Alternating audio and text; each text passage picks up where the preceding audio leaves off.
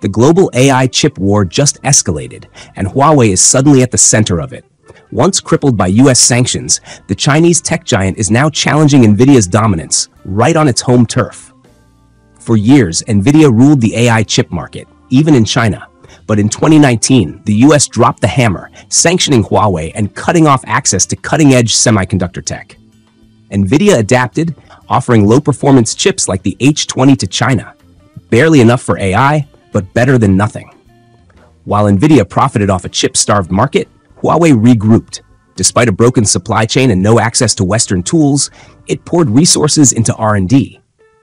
Then came a turning point.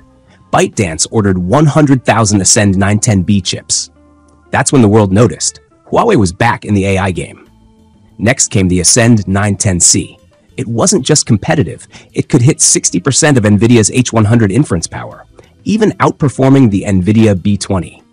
Big names like SenseTime and China Mobile jumped in. For the first time, a homegrown chip posed a real threat to Nvidia's grip on AI hardware in China.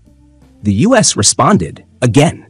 Stricter chip controls followed, and Nvidia was told to halt H100 shipments unless it secured a $5.5 billion license.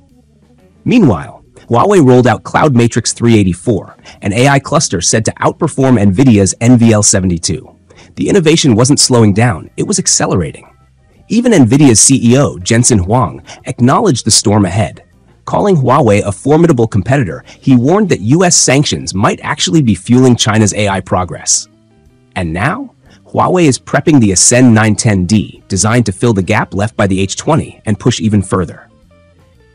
What started as a US crackdown has become a tech counteroffensive. Huawei's comeback isn't just a rebound, it's a shift in the AI power balance.